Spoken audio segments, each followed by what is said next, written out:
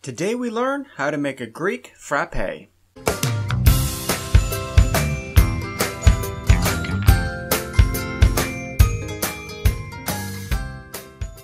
Good morning to wherever you are. This is your Java Man, and today I want to show you a neat little recipe that I just found out about that is quite easy, quite quick, and quite delicious. First thing you'll need is about a cup of milk, sugar to taste, about a cup of water, a handful of ice cubes, and of course Nescafe Classico coffee. Now the first step is adding 2 to 3 tablespoons of this Nescafe coffee, and at this point you can add your sugar as well.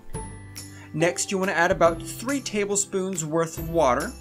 And then you want to take this mixture and shake it up real good. Usually they do about 15 to 30 seconds. Now you'll add your ice cubes.